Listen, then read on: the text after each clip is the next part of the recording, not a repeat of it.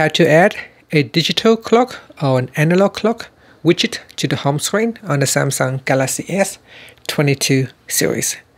First, tap on the home button to return back to the home screen, and from the home screen, touch and hold on a blank spot. Next, tap on widgets at the bottom. Now swipe up to go down and expand out the clock section. In here, swipe up and go down.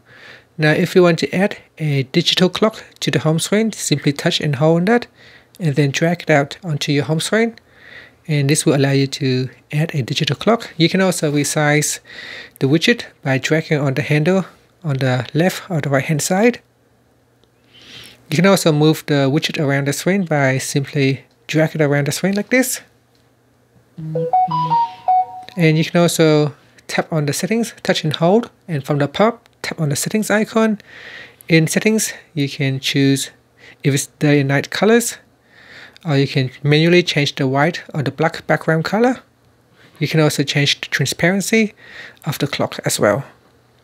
And then tap on the save button.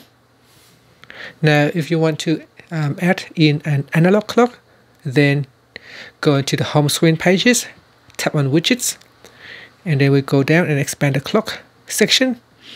And here, drag the analog clock to the home screen and let go. Now again, with this one, you can also resize the clock.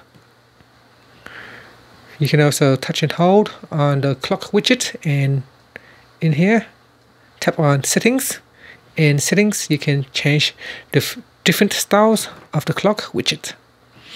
You can also choose the background color or the transparency of the clock, and then tap on the save button. And that's it. Thank you for watching this video. Please subscribe to my channel for more videos.